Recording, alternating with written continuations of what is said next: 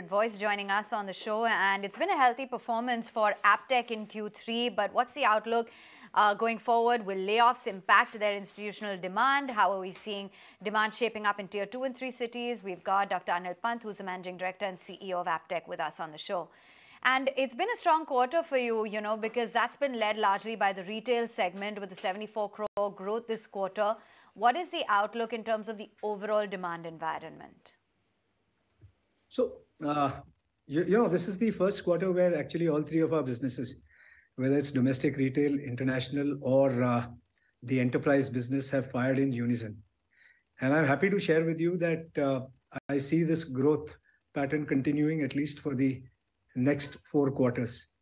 And we're doing highs in almost every business line that we're in. Lifetime highs in domestic retail, lifetime highs in international business, and the enterprise business also having recovered very well.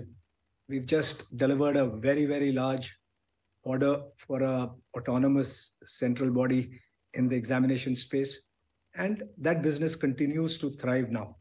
So at least for the next 4 quarters, I see very, very good signs of high growth as we move forward.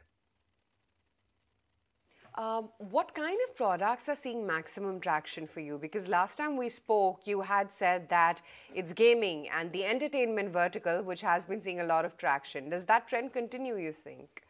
Very pleased to share with you that in the last 6 months, we've become the largest organization which is training people in the gaming space. We've almost crossed 3,000 enrollments in that. And specifically in that, we're getting a lot of traction in the higher end of the gaming space, which is towards immersive multimedia, towards the metaverse, towards courses on using augmented reality for creating games.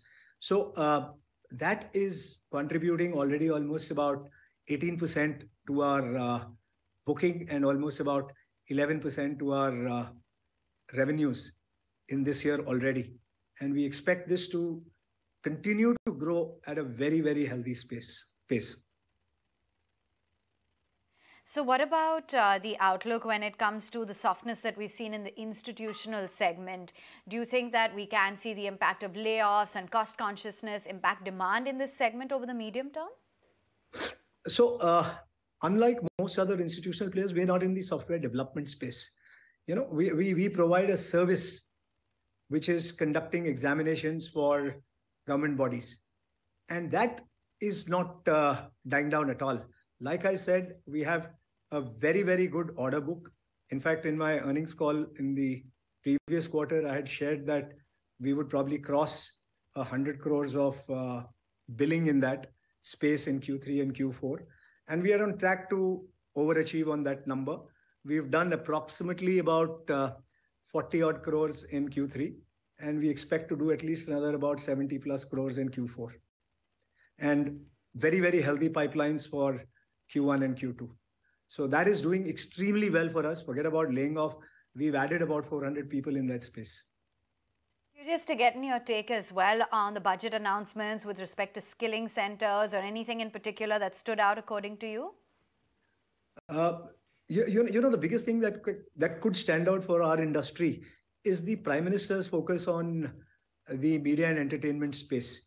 He himself has been one of the primary proponents of, talking about how this space is going to grow significantly in the next 5 years. And as one of the largest providers of talent in this space, we are very, very well positioned to sort of ride that wave. Detail, what exactly are your expansion plans? And also with regards to that, what about the funding for this growth? I'm very happy to share that the funding is completely internal. We still remain a debt-free company. And the way I see it, we will not probably need to tap anyone for a loan, at least for the next, let's put it this way, 12 to 18 months. All our funding will come from internal accruals. We're sitting on about 120 crores of cash, and this is only expected to grow. All our businesses are cash-generating businesses.